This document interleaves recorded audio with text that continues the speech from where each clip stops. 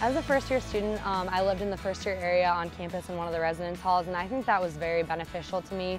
Being able to live on campus, you're able to meet a lot of other first-year students who are nervous as well, who aren't really quite sure what they're doing either, who are looking for friends. Nobody knows anyone, so it's great too, because then if there's an event you want to go to, you can just walk down the hallway and knock on someone's door, and chances are they're going to come with you. It's so easy to be able to make those connections with students when you're on campus all the time living here, which is really great.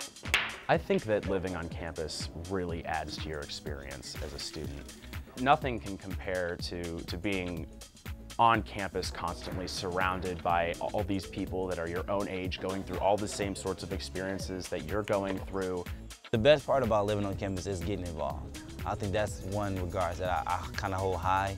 When you're on campus, it opens you up to like, all right, let's go and do this. The M&M is having an event tonight, or BSA is having an event, or you know, one of the Greeks is having a thing on campus. So it's like kind of like there's always something to do.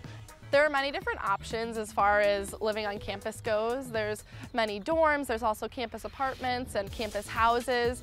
And though the campus is sort of spread out and somewhat residential, it all feels really close. You don't feel like if you live in an apartment that you're really removed from the rest of what's going on as far as residence life and dorm life at BW goes.